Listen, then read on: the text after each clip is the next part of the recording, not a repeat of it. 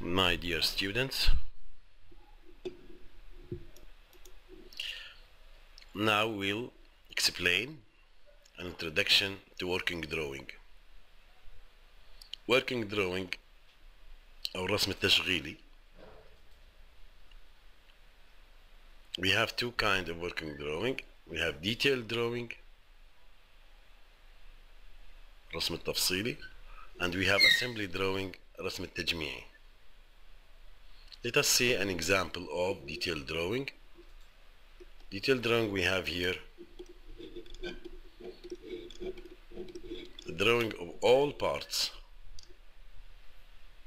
of the assembly, and let us see this assembly drawing that's called shaft bracket. So you have many parts here. We have many views of the parts.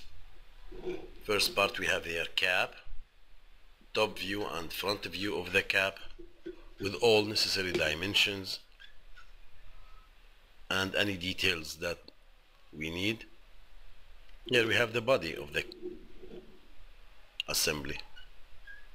Front view of the body, top view of the body, the dimensions, any details or symbols, holes, and here we have the third part, bush. We have top view of the bush. We can add sections to our detailed drawing in order to understand every detail in these parts. And here we mentioned our standard parts. We have hexagonal head bolt here, and we have washer and nut in order to join our parts together. So this is the detailed drawing. Detailed drawing, as we said, include everything in detail for all the parts of the assembly. Let's go back and see the other part of the working drawing, the assembly drawing, and this will be our lesson, or I'll explain further lessons how to assemble these parts together using AutoCAD Mechanical. Let us take a look of kinds of assembly. Here we have what we called exploded assembly drawing, 3D exploded assembly drawing. And as we can see, assembly drawing shows us how to assemble these parts together.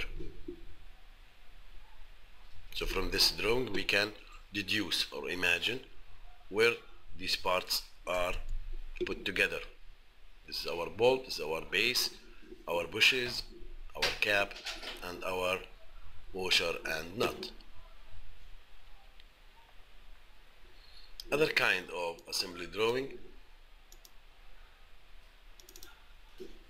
Here the parts are assembled together. All parts are assembled together in a 3D model for presentation. And we can have